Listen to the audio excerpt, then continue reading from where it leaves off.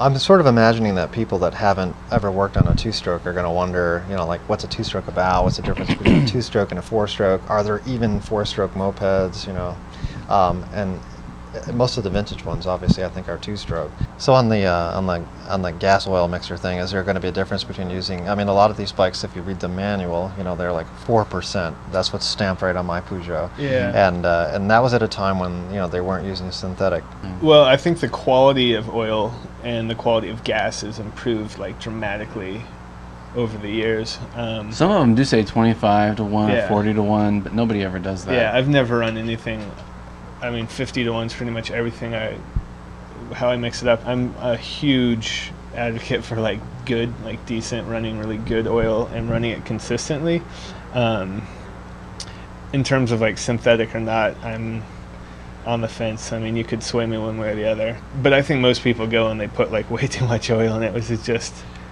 Actually, putting too much oil is worse than not putting enough. Isn't that correct? Yeah, and especially like bad oil too. Like a lot of people have these habits of buying like 99-cent jugs of oil from the dollar store or the gas station, and it's like, it's awful. And if you've ever taken apart like a cylinder, like a top end, and there's like, I mean, it's just like flaky, nasty, carbon built up on the piston, and yeah, it's totally unnecessary. And things like that, just running good oil and consistent amounts of good oil.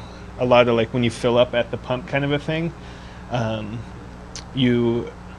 lot of people just kind of like, that looks like enough. And I have like a little bottle that I measure up to make sure that I'm putting the right amount in. I just do it at home. Or you do it at home and you never have to get gas when you're out, which is, another way to do it. Yeah, good oil. Change your spark plugs. Spark plugs cost like $2. Right.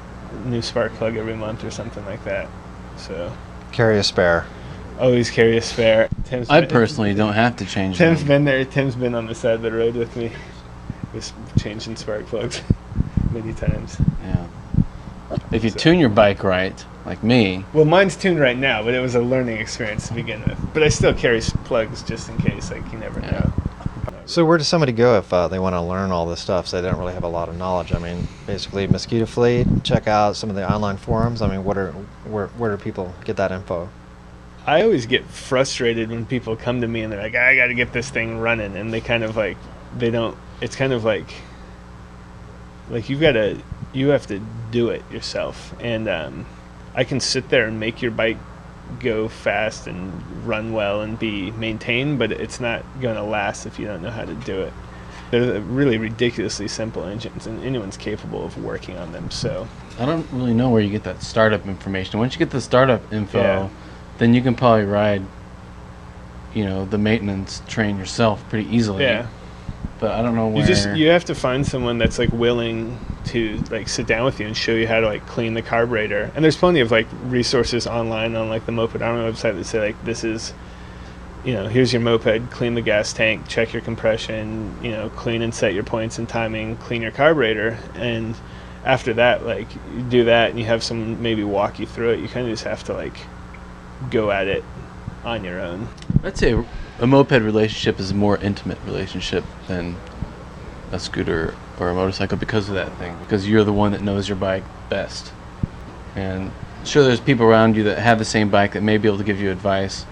But, I mean, going back to that thing, like, you know what's wrong with your bike when something happens to it. And so people become brand specialists and the biggest cheerleaders of their brand of moped because, my socks is good because it's so easy to work on. Well, they just spent 2 years figuring out how to work on it. But there was a lot of like sort of brand animosity for a while, like in the whole, like, there was like Team Sachs and Team Pook and Team Minarelli, and there's this big like sort of stance of people that were like really good with this type of bike and the people that are good with this type of bike, and I mean, it never amounted to anything outside of maybe like mediocre like street races at rallies and so forth. But and I think it's kind of died out too to that extent. It's like there's not really that sort of hierarchical thing anymore, or people that favorite one or the other. So I'd say the knowledge of mopeds and the speed of mopeds has grown exponentially just in the last like 2 or 3 years.